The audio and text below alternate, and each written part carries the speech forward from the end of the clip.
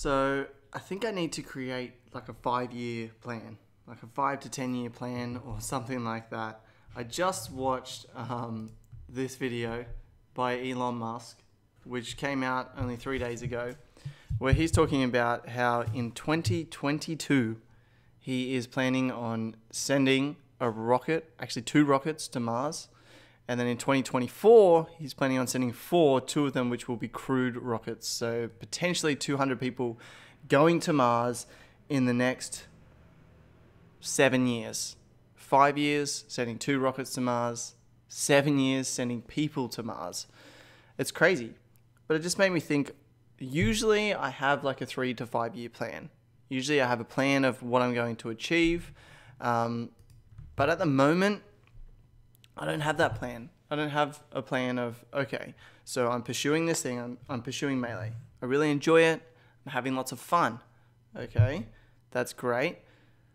What is the plan in the future? What's the 3-year goal? What's the 5-year goal? What's the 10-year plan in terms of what am I going to do with this? So I talked in a previous episode, just a couple of episodes ago, about how I considered changing my pursuit for Melee towards pursuing business again, but then decided against it because pursuing Melee, it's something that I enjoy, but I also see career benefits down the track, and I see it taking my career in new directions down the track. I see myself being happy. I see, a great life for me and my family by pursuing something interesting rather than just pursuing something mundane, which won't make me a best version of myself, which won't make me the best version of myself for my family.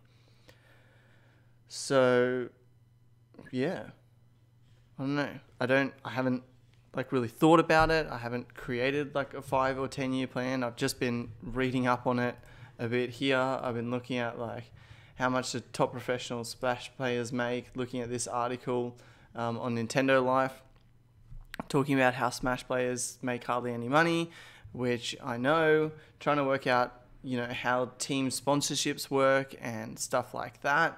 I've kind of discovered that most players are like a part of a team. A team will pay for their flights and attendance and accommodation to major tournaments. Depending on how good you are, like Hungrybox, they'll pay for coaches and they'll pay for managers and things like that. People who aren't as good, they're really just paying for them to go out to these tournaments, and they might also pay them a monthly compensation, or monthly salary. So that could range from like $100 a month to like $2,000 a month.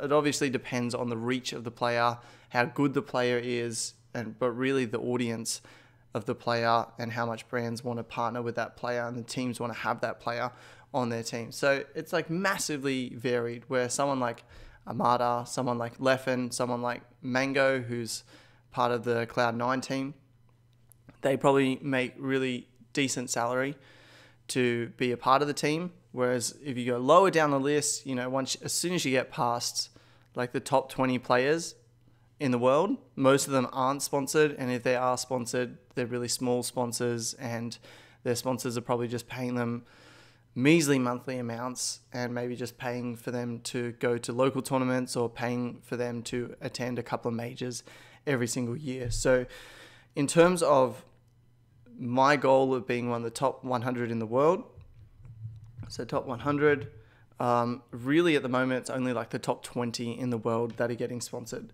And so because I don't foresee myself becoming top 20 in the next 5 years, I don't want to count on being sponsored.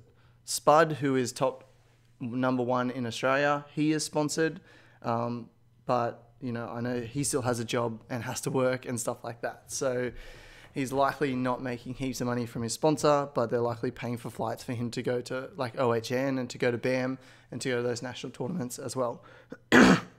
So when I look at this plan and look at this 3 to 5 to 10 year plan, it's not going to be about getting sponsorships. It's not going to be about making money that way. It needs to have a different approach to it. Now, I run my own businesses, so I don't actually need to make money from Smash right this moment. I've got a buffer where I earn income online, so I still have a job, I still work, and that's fine. I'm happy to continue doing that. But yeah, I would like to have an idea of where this is all going and where I expect it to be in 5 years. Let's say I make it into the top 100. Do I keep going? Do I try and get better? Or will I give up at that time and will I use this experience in some other form, some other business, or maybe I'll pursue psychology or something like that. I don't know. But at the moment, like I have that goal. I have a 5-year goal, but I don't. Apart from the goal of like being top 100 in the world, I don't have any like plan or any goals like around that of like how to profit from this venture, how to continue to support my family through this venture, how to make sure that I still have time with my family. Basically, I need to think about the things that are important.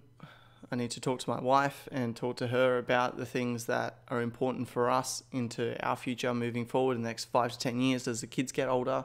And, I guess work out how everything fits together and have a rough idea of how I can make money through this, because it's not because I really want to make money through it. Like I don't need the money, but the money is just like such a good justification to work on it and to continue to work on it. So money and career opportunities are going to play an important role, because if I'm sacrificing time with my family or time working on my business to pursue this, then it kind of needs to have another goal other than just being really fun for me. So yeah, that's just something that I'm thinking about at the moment. I don't have a 5-year plan, but I feel like I need to get one.